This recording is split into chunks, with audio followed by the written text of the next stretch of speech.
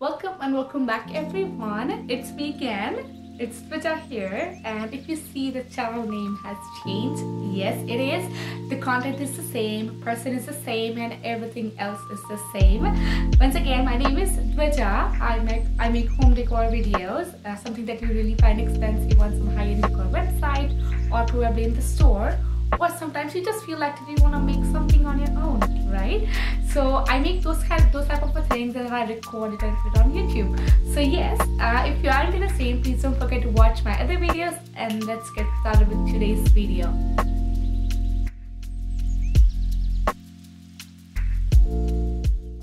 So Diwali is around the corner, and I tried to make few of my DIYs for the Diwali decor.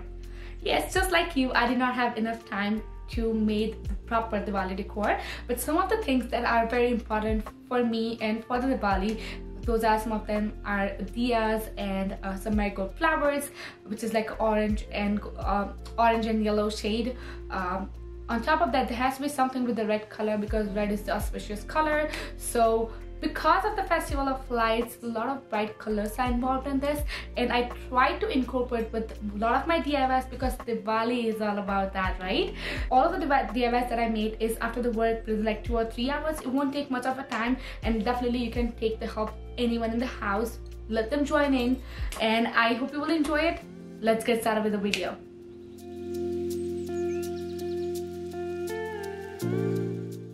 Now to make the marigold flowers, I started with the yellow and orange napkins.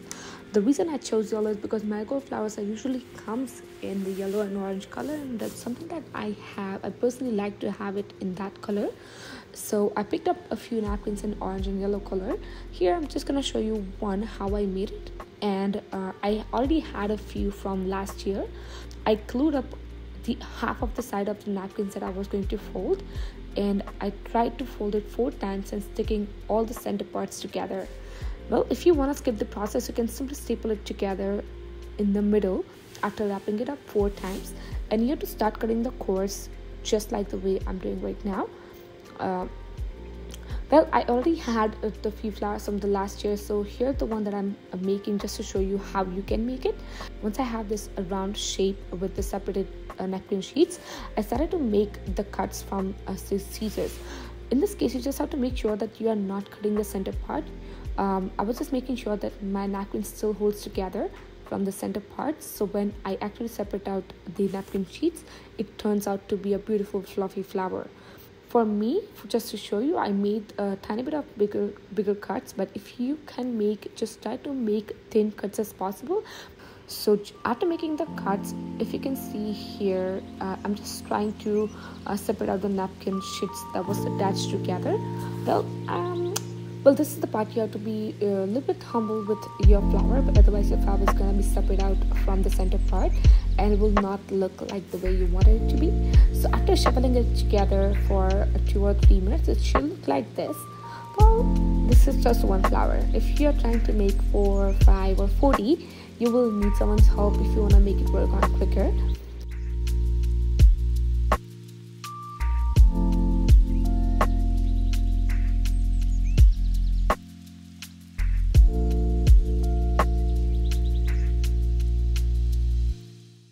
With the second DIY, I got this photo frame. I got this frame from the dollar store. I'm not really sure what is this for, but there were multiple of it. So I got this frame for $4, and basically I needed the wood part that was on the side, and I wanted something which is deep.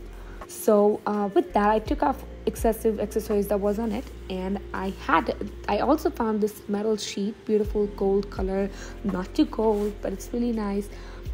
From the dollar store as well. It was $1.25, and I stick that on a base just to have a little bit of like a glammed up look for the Diwali. And just because the sheet was not enough, I had to make the measurements. I had to stick the separate part of the sheet together, but it was really well. It turned out very beautiful. It wasn't even showing the part that I had to put it separately.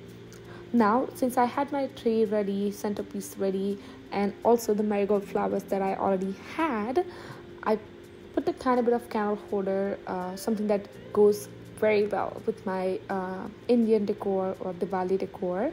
You can use any kind of candle holder which is like more of a gold or silver side. Double glam up the festive look, and this is how we can create the centerpiece.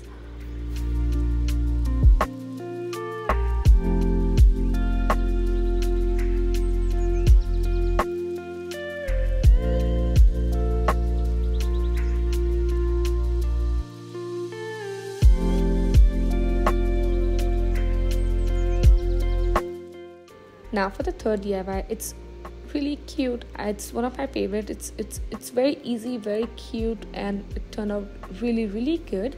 Now we can find these candles. These are tiny candles that you can find it in the candle aisle. Probably $2 for 3 of those. There were multiple colors: green, blue, yellow, red, orange. Since I'm going on a Diwali feels, I just wanted to feel like having orange and yellow. And I also got this beads from Michael's, but there are some available in the dollar store as well. Not every dollar store, but they have it. You know what I mean, right? And it doesn't have to be the exact one. It can be anything.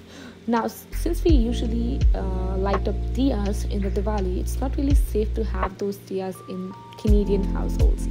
So I'm gonna be using candles just like last year, but the last year I used the tea light candles. This year I found the color candles, which is already a festive look. On top of that, I decorated with the beads that I got from Michael's, and it was looking really cute already after I started doing it. You can still use a little bit of like a gold or silver, or maybe you can use a satin ribbon as well.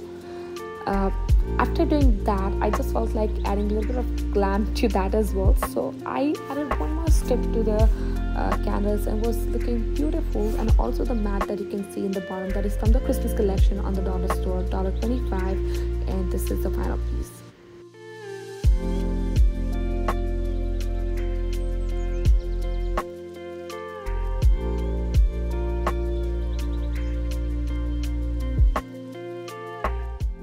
Now for the fourth DIY, that is one of my that's my favorite DIY. You know how much I love wreath, how much I love to make those. So what I did is I got this tiny wine that I got from the Christmas decor last year. I'm not really sure they have it right now or not. So with the metal ring that I already had from Michael's, you can use anything that we have from the dollar store. Dollar store has it too.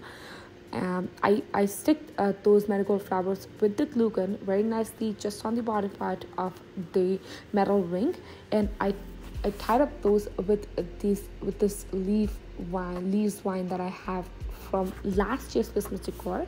It has a metal wire going inside, so it was really easy for me to wrap around that.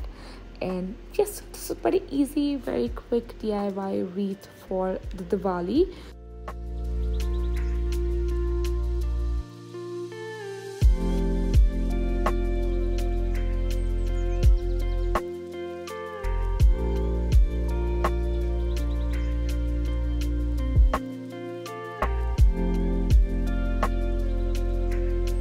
Enjoyed the video, and let me know what you have made it. Let me know I could have made it in this video. I would love to hear from you. And once again, happy Diwali, happy New Year, and I will see you in the next one. Oh, hold on. Like, comment, subscribe on the video. Bye bye.